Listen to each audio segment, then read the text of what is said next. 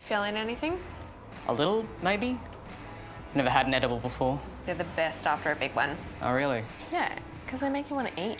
And they make the milkshakes taste better too, which I didn't even think was possible. So it's like a win-win. Okay. Not that I'm a stoner or anything. I just think of it as a preventative measure.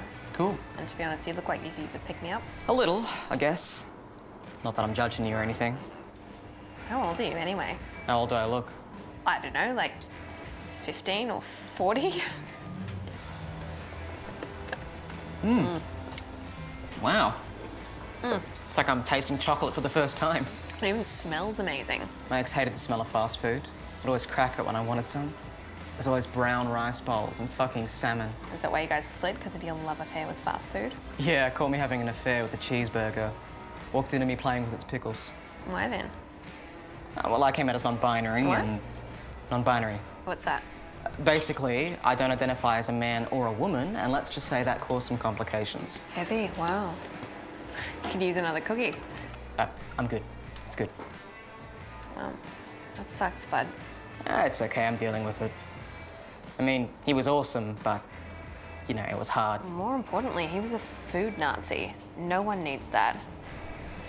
I saw my ex last night at that shitty bar. I'm like 98% sure he's still in love with me.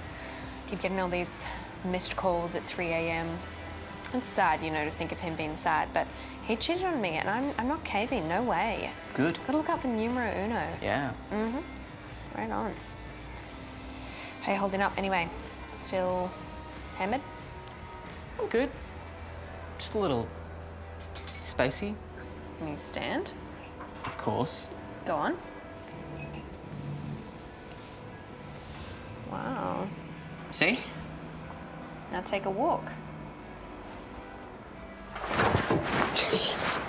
How was that? Yep, let's get you. Oh, okay. What's your name anyway? Stevie. You? Evie. Nice to meet you, Evie. You too, Stevie.